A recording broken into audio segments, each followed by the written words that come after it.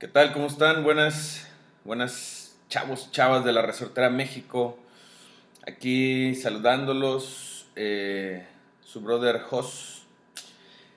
Como había comentado, bueno, pues en esta nueva etapa, después de retirar un poquito la parte de fabricante como fabricante comercial, pues el tiempo que voy a dedicarle un poquito a la parte de videos, pues va a ser de reviews, de revisión de otras horquetas.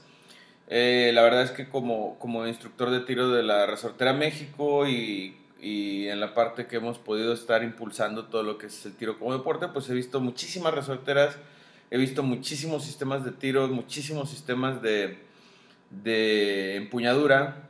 Y bueno, quiero llevar hasta ustedes un poquito de información respecto de cuáles pueden ser las horquetas más chidas que puedes encontrar ahorita en el mercado, ¿no?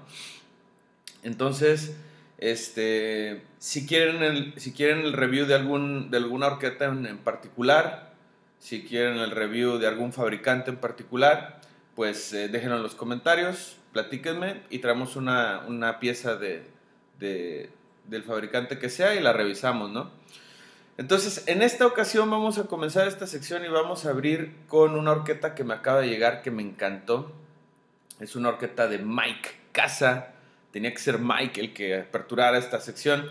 Es una nueva horqueta que está promocionando por ahí. Y bueno, anoche estuve tirando con ella. Hice alrededor de unos 200 tiros.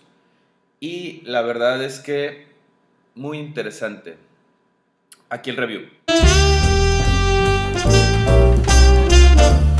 Bueno, pues ya tenemos aquí la pieza. Primeramente, quiero comentar que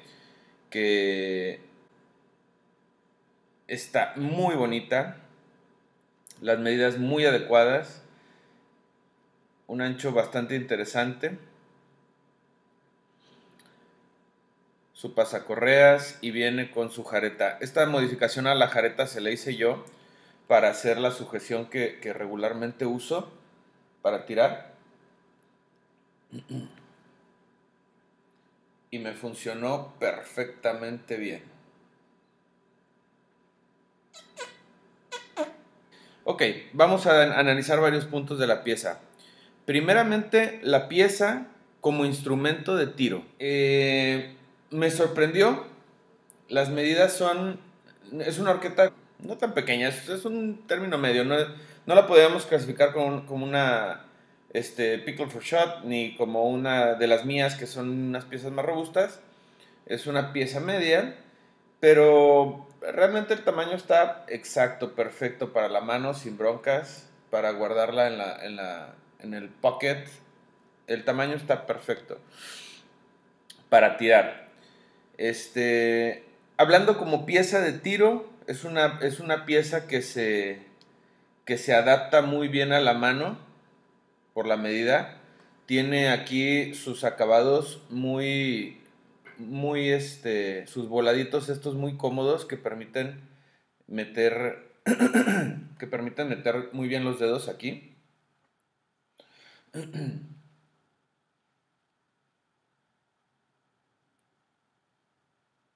¿Ok? La apertura de puesta es muy interesante. Estuve acertando, le puse aquí mi mira. Encontré el punto de mira, encontré el objetivo y empecé a pegar, a pegar, a pegar, a pegar, a pegar, a pegar 20, 30 veces, sin broncas, sin problemas. Entonces, puntos positivos en la parte de tiro, se agarra muy bien, se ancla muy bien con su pasacorreas. Lo ancho del alojamiento para la liga está perfecto, sin broncas. Lo ancho de los postes funciona muy bien, sin broncas. En todo sentido, excelente para tirar. Un punto que yo podría criticarle quizás es que, como muchas de las piezas que generalmente se hacen en el mercado, no tiene, o el soporte no llega a la palma. Entonces, el punto de sujeción recae sobre esta parte del pulgar, sobre esta parte del índice y estos dedos que, bueno, jalan la palanca del maneral. Entonces, como esos son los puntos de apoyo, para una persona que tira de repente, esporádicamente, a una paloma o a cualquier lado, 2, 3 tiros, no significan absolutamente nada, no siente absolutamente nada, de hecho es muy cómoda, pero para una sesión de tiro de 200 tiros, al otro día te amanece el pulgar adolorido por el recargón aquí. Eso es en cuanto a la parte de análisis como instrumento de tiro.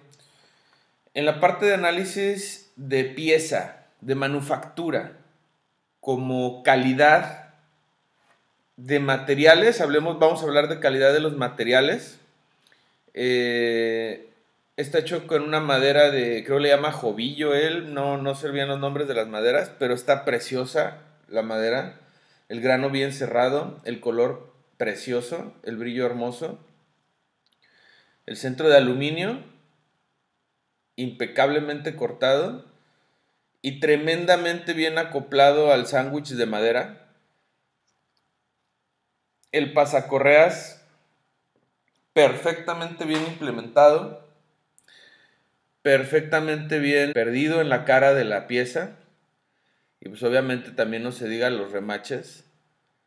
Los remaches se ven súper pro, súper perfectos. No hay una sola cosa en la parte de los materiales que yo vea deficiente.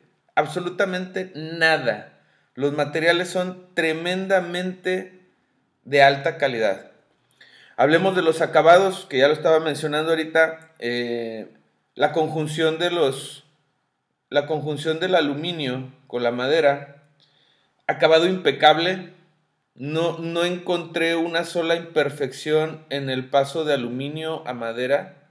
Impecable el acabado. Impecable el acabado de los remaches. Tremendamente. Los desbastes que generan la parte de la comodidad a la hora de asir la pieza, perfectos. Perfectas las líneas. Perfecto el desbaste. No encontré una sola parte de la pieza que tuviera un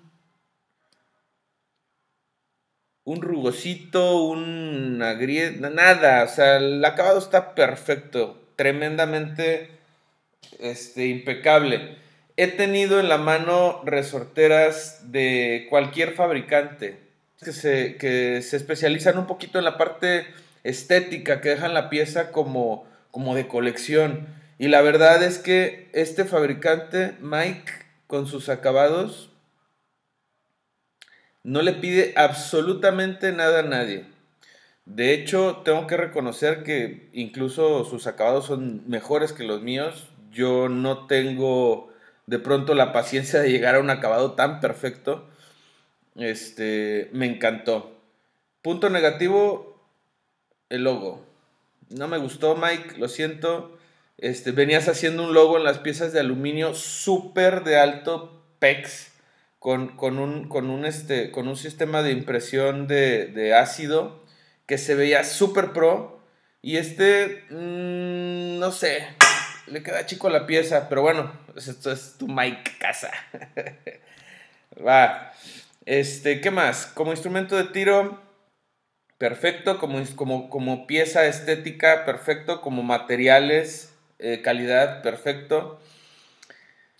La presentación, cuando llegó, no hice el unboxing porque lo hicimos en el club, pero los empaques de Mike son impresionantemente buenos.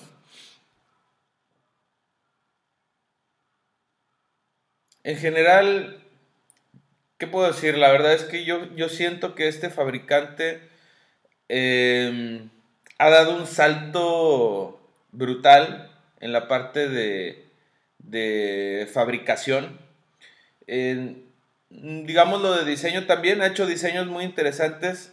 Yo prefiero algo más gordo, más ergo, pero son muy bonitos, son muy bonitos. En la parte de diseño, bien. En la parte de fabricación, acabados, materiales, excelente. No vas a encontrar un mejor producto que una resortera de MikeCaza. altamente recomendable.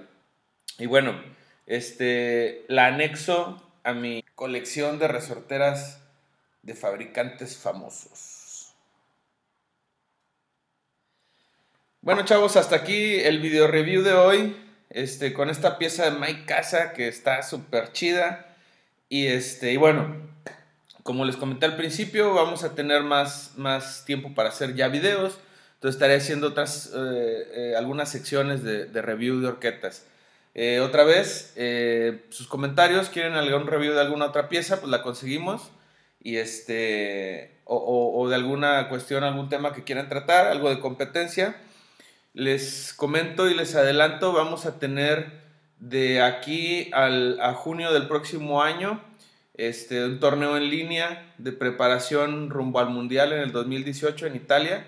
Lo está organizando Marco Brunetti allá en Italia. Aquí en México él toca base con nosotros, con la Resortera México, y a través mío y de nuestros compañeros del club de tiro pues está impulsando esta situación.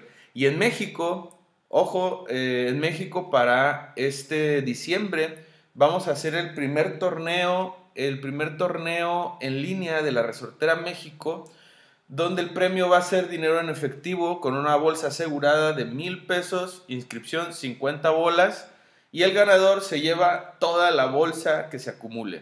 Entonces estén pendientes a las bases y listos para tirar para este torneo en línea. Es con video y con el sistema que generalmente ya hemos estado manejando en el ranking de la Resortera México. Es todo, chavos, por hoy. Gracias. No olviden dejar sus comentarios, like o etcétera, o whatever, todo lo que hay que hacer ahí abajo. Plic, plic, plic, la chingada. Felices tiros, chavos. Chao.